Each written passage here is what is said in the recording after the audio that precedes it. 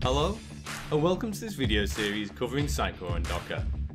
My name is Earlam and I'm a technical evangelist with Sitecore, and today we're going to take a look at the different entry points that are supplied with the Sitecore Docker Images repository. But first of all, what is an entry point? If you look at the Docker documentation, it tells you that an entry point allows you to configure a container that will also run as an executable. But what does that mean? Well, entry points provide a way for you to execute a command inside of a container. This could either be during the build process or at runtime.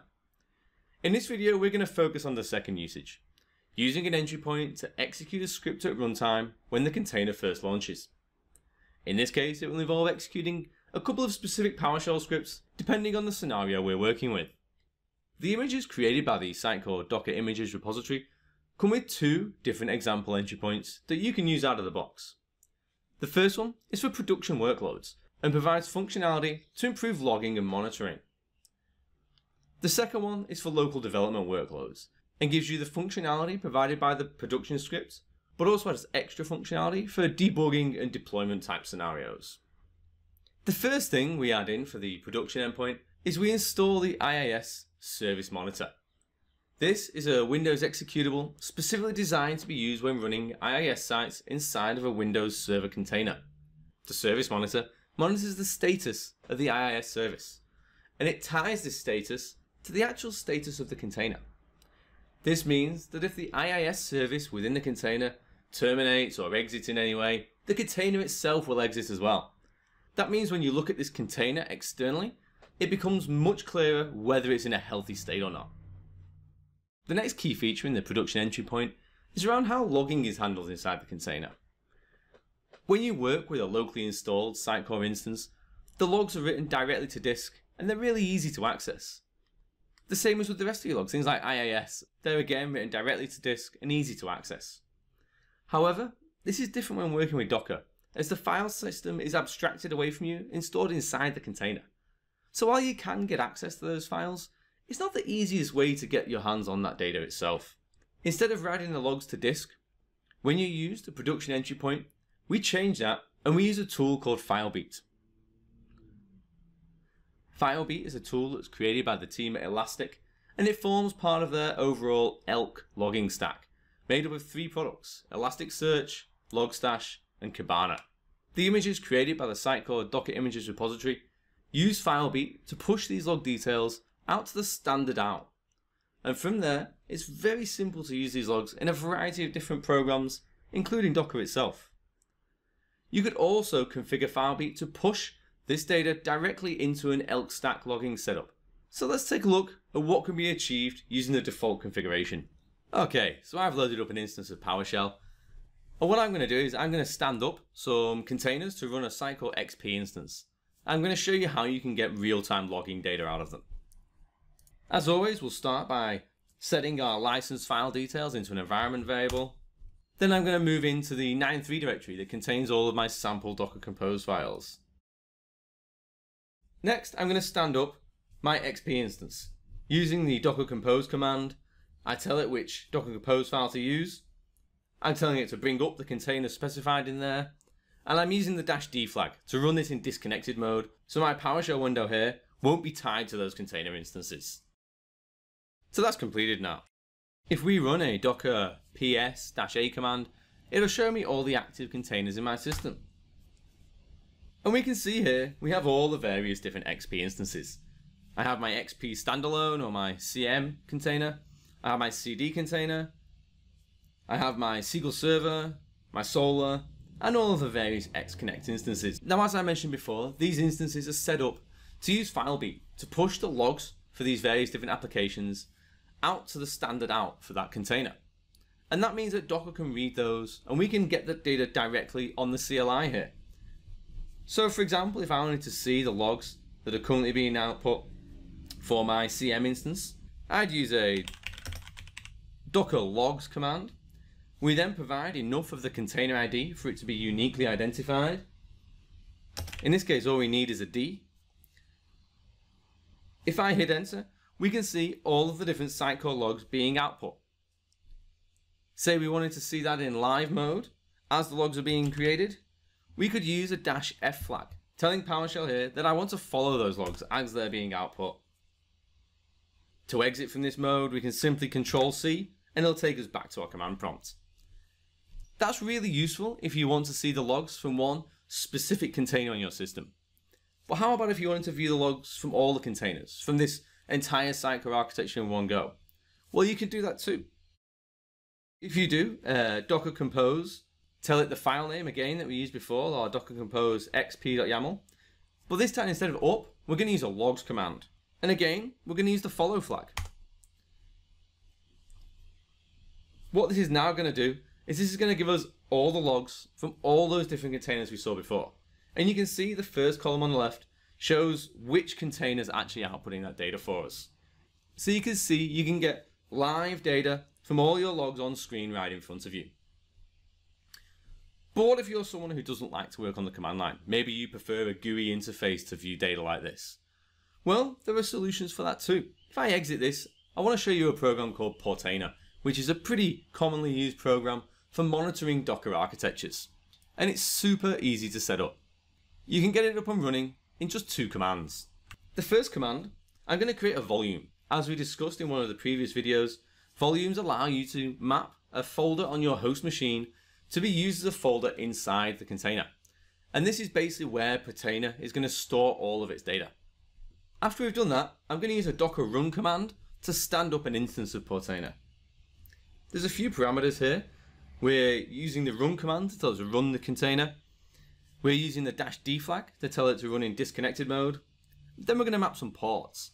We're mapping port 8000 for my host machine to port 8000 inside the container. And we're doing the same with port 9000. Port 9000 on my host to port 9000 in the container. We're specifying a name for the container, whether it should be restarted if there's an error occurs and it exits. And then we're going to do the volume mappings. The first one actually maps in a connection to our local Docker engine so that the container can use it internally. The second one maps the data volume we just created. We execute that, and all we get is a response of the ID. To start interacting with this, I'm going to load it up in the browser. Localhost 9000, if you remember, was the port we mapped in. And this is the initial configuration window. We just have to set a password for the admin user. Once that's configured, we need to connect to the actual Docker instance we want to monitor. In this case, we're going to manage my local Docker environment running on my host. Remember, we mapped that in as another volume into the container. We hit connect, and it's as easy as that. We now get a fully functional management interface to manage my local Docker instances.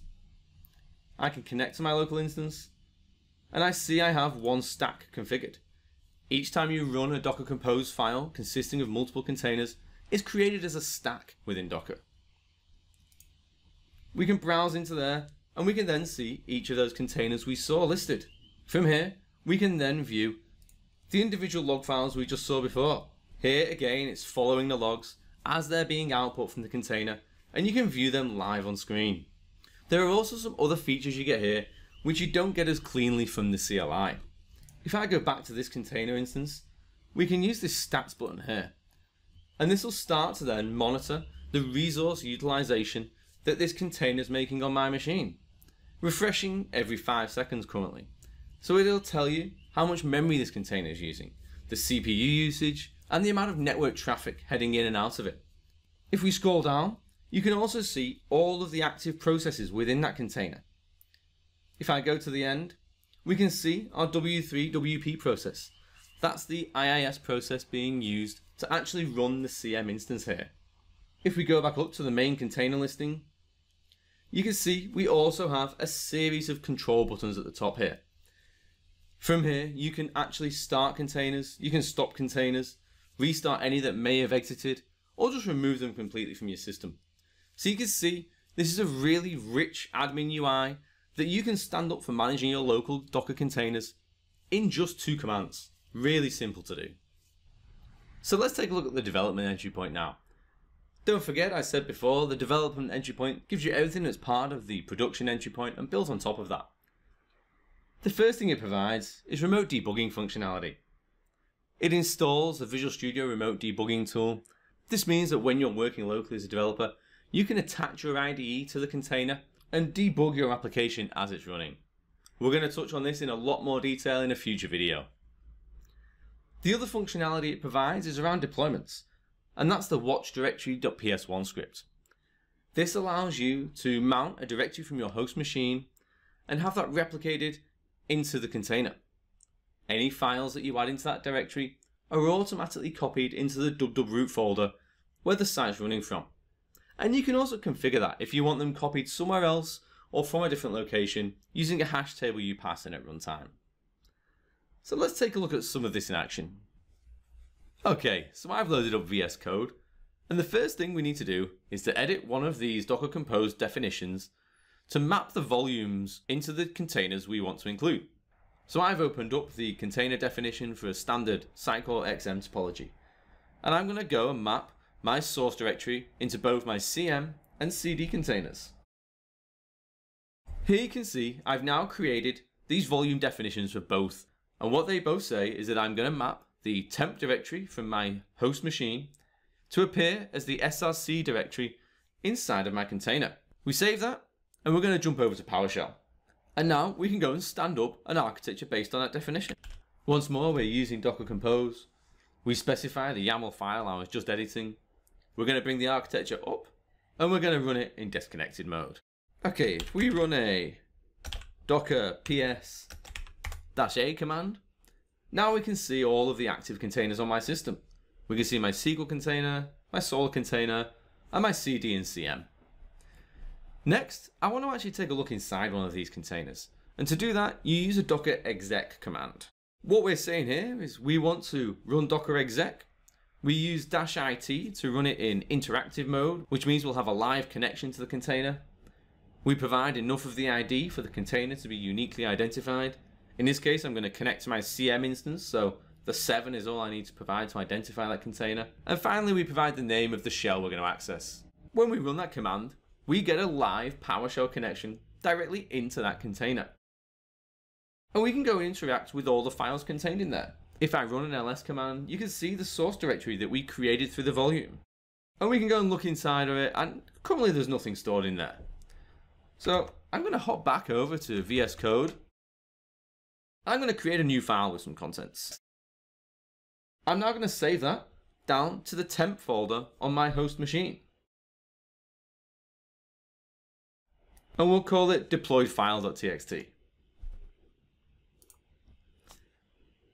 That's been saved to the temp folder on my host machine, and the volume mapping will now have that file instantly reflected inside the container. So let's hop back to PowerShell. If we now run the ls command once more, we can see the deployed file is present inside the source directory. But as we mentioned before, the watchdirectory.ps1 script is running and is monitoring this folder. So if I go and access the inetpub and root directory, which is where the sites run from inside these containers, we can now see that my deployed file has been automatically copied into that location for me. We can also get the content to make sure that it's been copied over with all of its data included.